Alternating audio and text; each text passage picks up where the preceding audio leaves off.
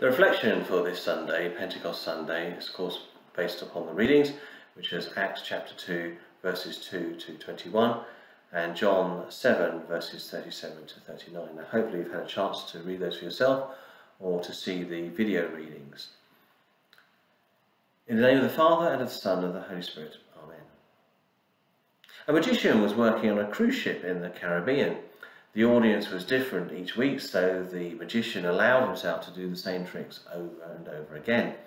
However, there was one problem. The captain's parrot saw the shows every week and began to understand what the magician did in every trick. Once he understood that, the parrot started shouting in the middle of the show, "Look, it's not the same hat!" Or, "Look, he's hiding the flowers under the table. Hey, why are all the cards at Ace of Spades?" The magician was furious but couldn't do anything about it. After all, it was the captain's parrot. However, one day the ship had an accident and sank. The magician found himself floating on a piece of wood in the middle of the ocean, and of course the parrot was by his side. They stared at each other with hate in their eyes, but they did not utter a word. This went on for several days, and after a week the parrot finally said, "Okay, I give up. Where did you hide the ship?" This Sunday is Pentecost Sunday in the church calendar, and is when we as Christians, in effect, celebrate the birth or the beginning of the church. That first day of Pentecost, when the Holy Spirit came in power, is recognised as the beginning, in effect, the starting gun of the church. So we can say quite legitimately, "Happy birthday, church." It was a sudden and an explosive event. It appeared out of nowhere and spread like wildfire. Person after person was affected. Groups of people, families were affected. And it became a global phenomenon. And no, I'm not talking about the coronavirus outbreak. No, it could be. It wasn't some pandemic. This was a first century outbreak, an explosive outbreak and spread of something else, infectious, the truth. The truth that God the Creator so loved his creation, and in particular the crown of his creation, that is us, you and me, human beings. He so loved his creation that he came in person, in the person of Jesus, to reconcile himself to his creation, to buy back through his own death life for each and one of us. God loved us so much that his only son, Jesus, came that through his death we could have life. You see, the truth is infectious. And the truth was that now we had hope. Instead of a short life followed by a long death, we could live forever. This is the hope that Christians have. We don't just have a short life and a long death. We can live forever. So what happened to this infection? Where is the outbreak of truth now? If you look at the Western world in particular, if you look at the United Kingdom, if you look at the Constant Great Valley, what happened to this truth? What happened to this infectious hope? It's almost as if the church has become like that magician on that Caribbean cruise ship. As if, according to the parrot, we have managed as a church to somehow hide something as large and conspicuous as a ship in broad daylight, as if by magic. As if we have taken this great truth, this highly infectious good news, and now kept it to ourselves and hidden from sight. However, this is not true for all the church. When I say church here, I'm talking about church big C, that is the whole worldwide church. It's not true for all the church. Not all the church is hiding its lamp under a bushel or magically making the ship disappear. If you look outside of the Western world, so you look at, say, Africa or the Far East in particular, then the truth is spreading and spreading fast. There are hotspots around the world. There are outbreaks in some countries. Ironically, one of these is China, where there is a terrific growth in the church. But there is steady growth in other countries as well. So what is the church doing in those countries, right, that the church in the West is not doing? Well, the simple truth is that it comes down to the R number. And we all know about the R number, don't we? And we've been hearing a lot about the R number. It is down to the R number, or the effective reproduction number. If you want to know the difference between a growing church and a static or dying church, then it is the R number. If the R number is above 1, then the church grows. If the R number is below 1, then the church dies. But what does this mean in practice? That's sort of great language, but what does this mean in practice? Well, if more than one person comes to faith through us, then the church grows. However, if less than one person, or no people come to faith through us or because of us, then the church dies. If we really want a worldly measure of success as a Christian, then it would be the R number, the number of people we reproduce, the number of people that come to faith through us or because of us. And our first reading for this Sunday, our reading from the book of Acts, that classic passage from the first day of Pentecost, is all about the numbers. It's all about the numbers. Because of those 11 disciples of Jesus gathered together in one place, and because after that bold speech by the disciple Peter, 3,000 people come to faith. And we hear that in the subsequent days, in each of the days afterwards, we are later told that the Lord added to their number those who were being saved.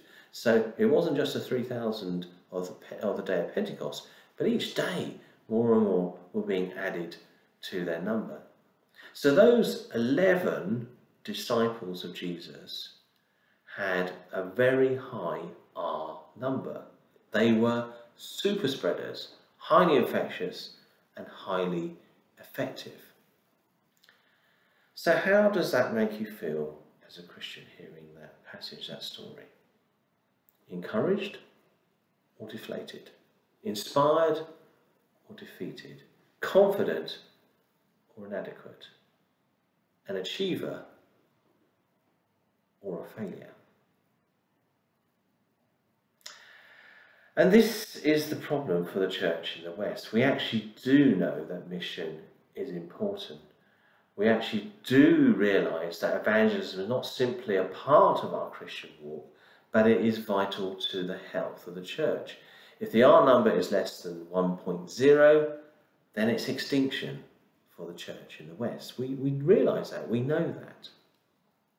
So maybe we think to ourselves, if only we get our evangelism courses just right, or maybe if we deliver our service to our communities in the right way, or we think to ourselves, maybe if we make our church services just that bit more interesting, then everything will be fine. People will come to faith, and that R number will tick above that crucial 1.0 figure. In fact, we probably say to ourselves, if only we could be as eloquent as Peter was on that first day of Pentecost, then every day would be like Pentecost, would it not? But, and there's always a but, as you know with me, but the disciple Peter was not the crucial factor on that first day of Pentecost. It was someone else, another person, who was the crucial factor. And our second reading, our gospel reading, also speaks about this person, God the Holy Spirit. Out of the believer's heart shall flow rivers of living water. These are the words of Scripture that were quoted by Jesus as he referred to the difference that the Holy Spirit would make to each of us when he came. The difference between a defeated and an ashamed and scared Peter, and a bold and confident and certain Peter. That's what the difference. When the Holy Spirit came on Peter beforehand, after the crucifixion, he was ashamed and he was a defeated figure. But when the Holy Spirit came, the difference for Peter was that he was bold and confident. He was a certain Peter. In fact, the difference for each of those 11 disciples, and the difference for us today when we welcome him, is the Holy Spirit. The Holy Spirit is the difference. But the biggest difference that the Holy Spirit brings to our hearts and to the hearts of others is not the R number, but the R word. In God's eyes, in God's economy, in God's kingdom, it's not about reproduction or the souls that you save. That is actually God's mission. In fact, God knows who he's going to draw. God knows who will respond to him. It's his mission. We are called to be part of it, but it is actually his mission. In God's eyes, it's not about the R number. It's not the R number that he is looking for, but the R word, repentance. When Peter had delivered his inspiring and stirring speech, emboldened by the Holy Spirit, the crowd responded with the words, "Brothers, what should we do?" Peter said to them, "Repent and be baptized, every one of you, in the name of Jesus Christ, so that your sins may be forgiven, and you will receive the gift of the Holy Spirit." Repentance is the key, not reproduction. If we are repentant, then the reproduction will follow. Yes, reproduction is important because the church will become extinct without it. But it's the key is the repentance first. And on this Pentecost Sunday, I do not know if you feel inspired by that Acts passage or somehow intimidated. I think it would be the latter. We ask ourselves, how come we no longer see 3,000 people coming to faith in a single day in the United Kingdom? It's intimidating, that passage. And yes, actually, it's also true that it's actually about the Holy Spirit. He will do what he will do. Okay, that's the Holy Spirit. He's described like the wind. He blows where he wants. And all we can actually do with the Holy Spirit when he comes and makes a difference to us is to listen to him and be obedient to him. But what we can actively do as the church and as individuals is the R word. We can repent. We can repent, of course, on behalf of ourselves, but we can also repent on behalf of our communities and our nation. We can say sorry to God. God, we've turned our back on you as a nation, but now repent, the word that means to turn around. We've turned back to you. We turned round to you, God, and we're going to say sorry. We can then ask for God's forgiveness and for God's grace for our lives, our communities, and our nations. Once we've repented, he's forgiven us, we can ask for his blessing, his grace on us. We don't deserve it. That's why it's called grace. But we can ask for it when we've repented. And I believe that our own repentance for ourselves and on behalf of our wider communities will lead to further repentance. We offer a lead so that others will be convicted by the Holy Spirit and that they will then repent themselves, believe and be baptized in the name of Jesus Christ.